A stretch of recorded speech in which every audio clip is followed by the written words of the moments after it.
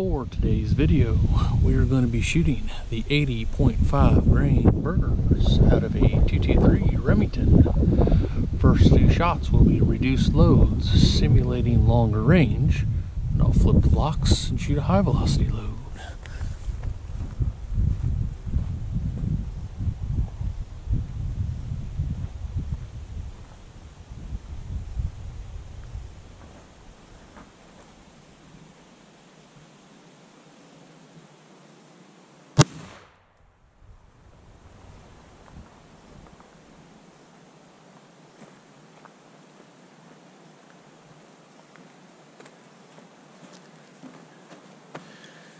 And it tumbled a second time, and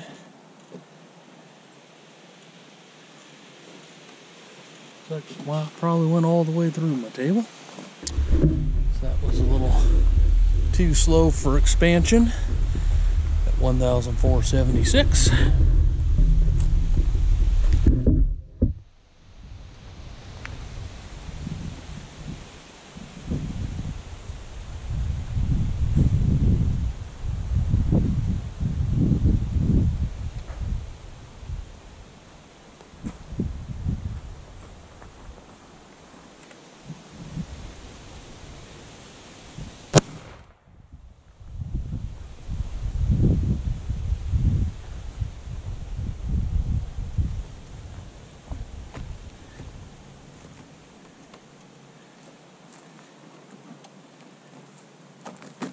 And that one basically did the same thing, just a little higher in the gel. Tumble, second tumble, exit to the side of the block instead of down. So still not fast enough to get them to actually mushroom. 1,897 feet per second.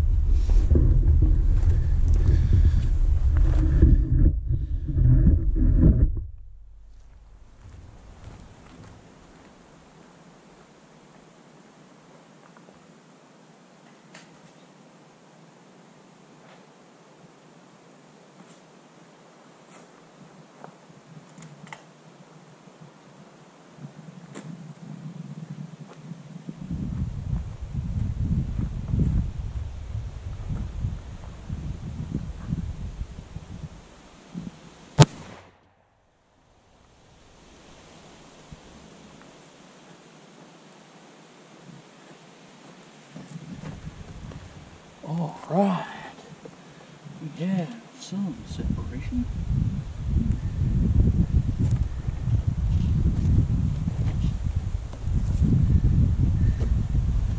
That base, I can tell by the weight of it, probably still has just a touch of lead in it. I'm going to clear up here, separation of core, the rest of the jacket. So let's go ahead and get some measurements on that.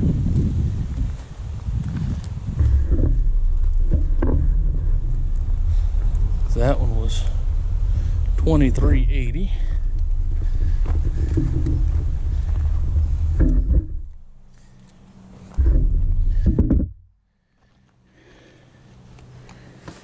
And we have it penetrating 1 7/8 inches before it looks like it started to tumble about the same spot the others did and had enough velocity to come apart and grenaded, giving good permanent wound cavity from the 2.5 inch mark to 8 1/8, then carrying some permanent wound cavity to almost the 11 inch mark, where we have the leading edge of the larger portion of the core at 13 3/8, and where that base continued to carry, call that 19 3/8, but it obviously hit the table and just skimmed. So I don't know if you'd even consider that, but definitely get them moving fast enough, they will grenade like most burgers do. And at lower velocities, extremely consistent in their tumbling, which is what makes them a decent hunting bullet, is they are so consistent at tumbling, even though they do not tend to actually mushroom or come apart at lower velocities regardless of caliber.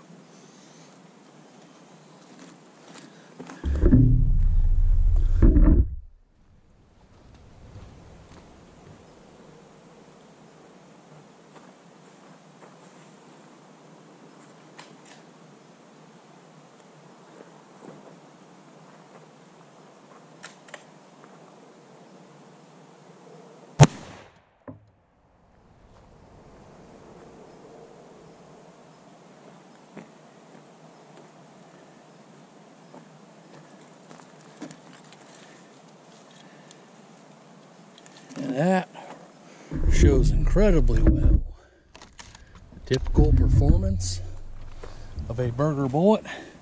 Nothing making it through the first block. That one was traveling 2,688.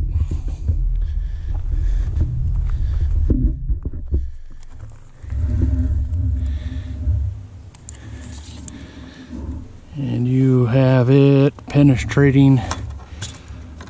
Looks like it kind of tried to start to open up or something there by the inch mark, carrying some permanent wound cavity to the 3-inch mark, where it then really grenaded, completely came apart, carrying that good portion of the permanent wound cavity from the 4-inch mark to just past the 11-inch mark. And the leading edge of the furthest chunk of that core is 13 3/4.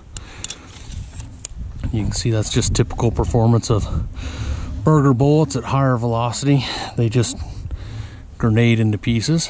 Lower velocity, extremely consistent at tumbling, which makes them overall not too bad of a hunting bullet. I think these would, as long as you kept your impact velocities high enough to not have to rely on tumbling, would make a good overall varmint round or small to medium sized game.